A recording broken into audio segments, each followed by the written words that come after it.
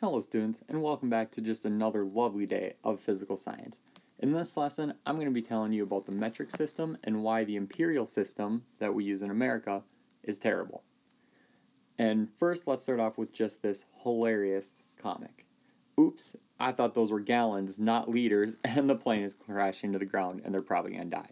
So in this case, the reason that this is funny is if you picture a gallon, like a gallon of milk, is much, much bigger than a liter.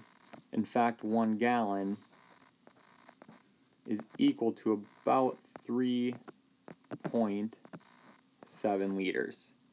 So therefore, let's pretend that they put in 10 gallons, but really they only put in 10 liters.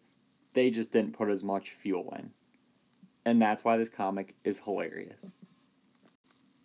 The learning outcome for today is that I will be able to compare and contrast the English, or the imperial system, whatever you want to call it, to the metric system.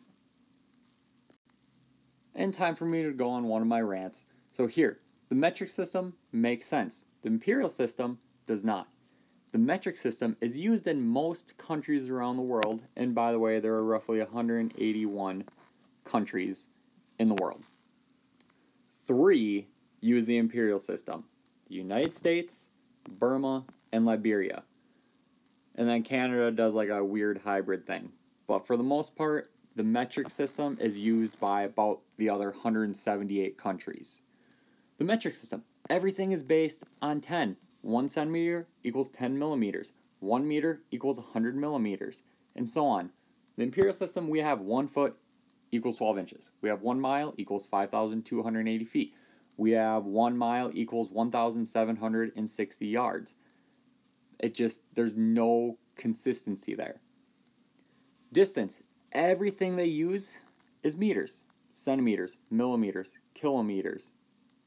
It's all consistent. We have feet, inches, miles, yards, volume. We have cups, quarts, gallons. And if I were to ask you guys how many cups are in a quart, I have no idea. Tablespoons in a cup, I have no idea. It's very, very, very inconsistent. Whereas if you look at the metric system, they always have 1,000 millimeters would be equal to 1 meter. Or you could just start talking about volume. You would have 1,000 milliliters is equal to 1 liter. It's consistent. Guess what? 1,000 milligrams is equal to 1 gram. So it's consistent no matter what you're talking about. But in the English system, we don't have any of that. Another one that we could talk about is temperature. Temperature in the metric system, water freezes at 0 degrees Celsius and boils at 100 degrees Celsius. I want you to think to yourself right now, do you know what temperature water freezes at? Do you know what temperature water boils at? Most students would be like, oh, in the imperial system, water freezes at 32 degrees Celsius. Cool. Most students do not know what temperature it boils at. And I'm sorry, right here I should have written Fahrenheit, not Celsius. Well, just as a heads up, it boils at 212 degrees Fahrenheit. Again, it doesn't really make sense. So that's why the metric system is far, far, far superior compared to the imperial system. Then we could get into the discussion of why does the US still use the metric system? Well, I want you to take a second, think about that, discuss it with a partner. So please pause your video and have that discussion as to why the US still uses the imperial system. Okay, so realistically, one of the reasons that the US still uses the imperial system is probably 2 main reasons. One, it would be very expensive for us to switch over to the metric system at this point. You know, picture like cars are usually miles per hour. I guess they'll have kilometers per hour in there. You look at speed limit signs, those are all miles per hour, so we'd have to switch all of those over. And then it would just be a lot of work and transitioning for people to get used to saying temperature in Celsius instead of Fahrenheit, saying distance in kilometers instead of miles. So those are the reasons that we don't switch over. Again, just as a comparison, here are green represents countries that primarily use the metric system. Gray are countries that use the imperial system. So it would make a lot of sense for the United States to switch over so that way the entire world, or most of the world, could be on the same system. If I still haven't convinced you yet that the metric system is way better, I'm going to give it one last shot. So here is space in the metric system, and this is what space would look like in the imperial system.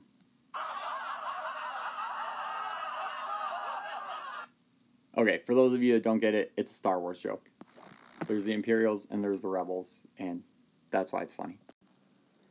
So just like in last unit when you had the periodic table was your new best friend, this is your new best friend for this unit. And actually, this can be found on the back of that periodic table. Some of you may have noticed that, some of you may not have.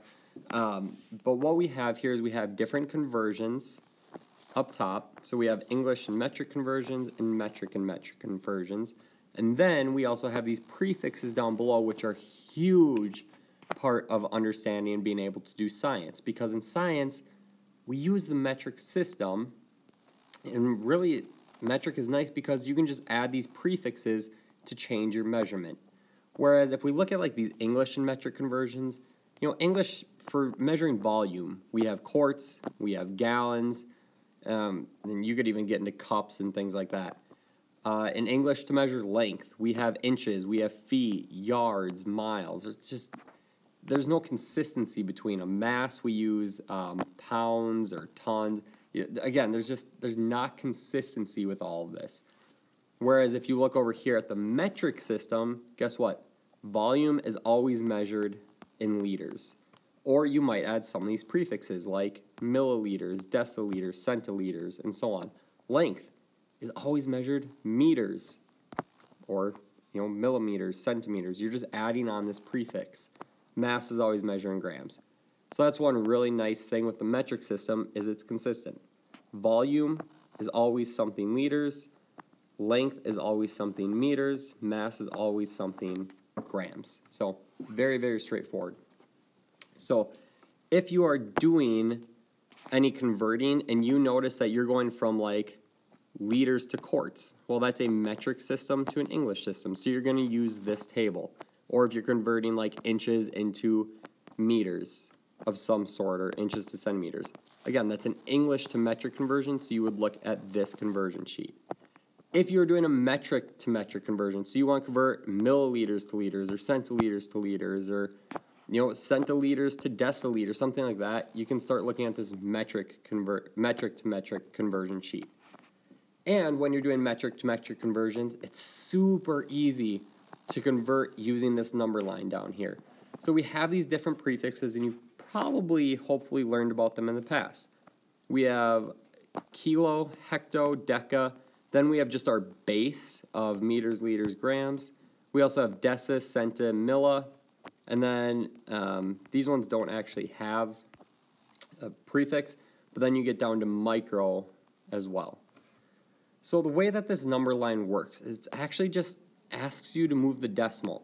So here's an example that I have down here, and you'll even see this on your sheet. To convert units within the metric system, so any form of meters to any other form of meters, you can do it in one step just by moving your decimal place. So to convert units, move the decimal, the number of places, and the direction from starting prefix to desired prefix. So here's an example. If we wanted to convert 65, and I'm just going to write it over here. If we just want to convert 65 hectometers into centimeters, well, that's pretty easy to do. To go from hecto right here over to centi over here, we just move 1, 2, 3, 4 spots. So guess what? Down here for our 65, we just move our decimal 1, 2, 3, 4 spots. Add in some zeros, and we find that we would 65 hectometers is equal to 650,000 centimeters. Or you could do this the other way. Let's say we wanted to convert, let's say we wanted to instead convert our 65 millimeters, and we wanted to figure out how many regular meters that would be equal to.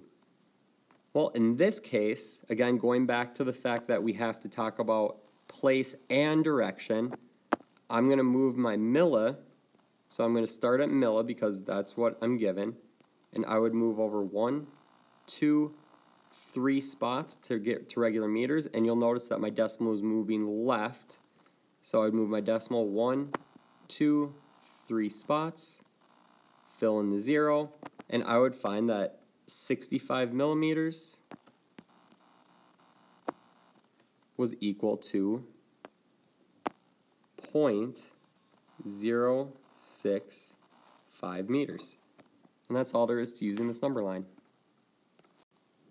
Another good tip for this number line is to always try and reason through what your answer would be. So on the left side here, you'll notice that we actually have larger values, so like kilo, hecto, like kilometer makes you think much larger than a regular meter. So we have larger values on the left, and then as we go to the right, we have smaller values. Things like milli, micro. So if I'm converting a problem, say even for example, this hectometers to centimeters, well, hecto is a large number, cent is small. So I would think, all right, is it going to take a lot of something small to equal one of something big, or a lot of something big to equal one of something small? And you should think, well, yeah, it's going to take a lot of something smaller to equal something bigger. So therefore, when you get an answer of 65 hectometers being the same as 650,000 centimeters, well, yeah, centimeters are tiny compared to hectometers. So so that answer actually makes sense. What I would like you to do now is pause the video and write down what these symbols mean.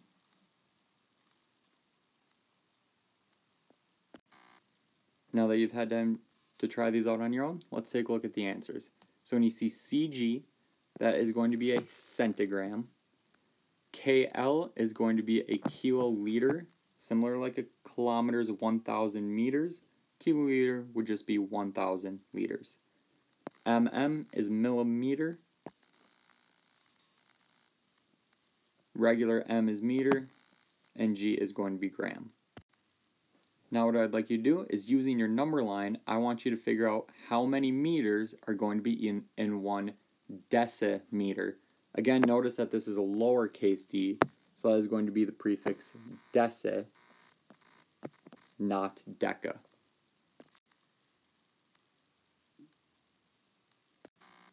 And the correct answer is going to be that 10 decimeters are equal to 1 meter. If you got that answer and you're comfortable with it, you can go on to the next slide. Otherwise, please keep listening as I go over the correct answer and how we get that answer. So using our number line, let's go through and solve for this. We had 1 meter starting, so we're going to be starting at our base right here. And then we wanted to go over to decimeters, as lowercase d. And so we just need to move our decimal 1 place value to the right. So if I have my 1 meter, I move my decimal 1 place to the right, I would get 10 decimeters. And there you go, we did a conversion.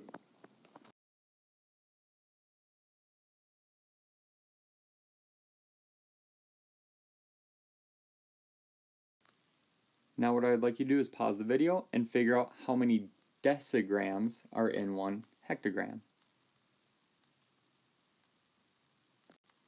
Alright, now that you've had time to try this, the correct answer is going to be 1,000 decigrams are in 1 hectogram. And let's see how we get that answer.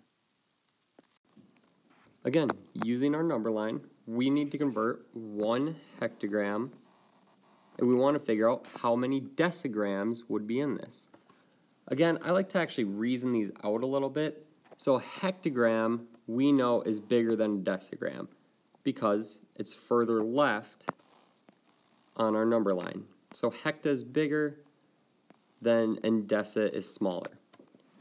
So one question I always ask myself is it going to take a lot of something small to make one of something big, or a lot of something big to make one of something small? Well, we know that it's going to be a lot of small things going into one bigger thing. So therefore, I know that since hectogram is bigger, I should get a larger number for my decigrams. So we're going to start at our hecto here, and we're going to work our way over to deci. So I'm moving 1, 2, 3 spots. So I need to move my decimal 1, 2, 3 spots, fill in my zeros, and I find that 1 hectogram is equal to 1,000 decigrams.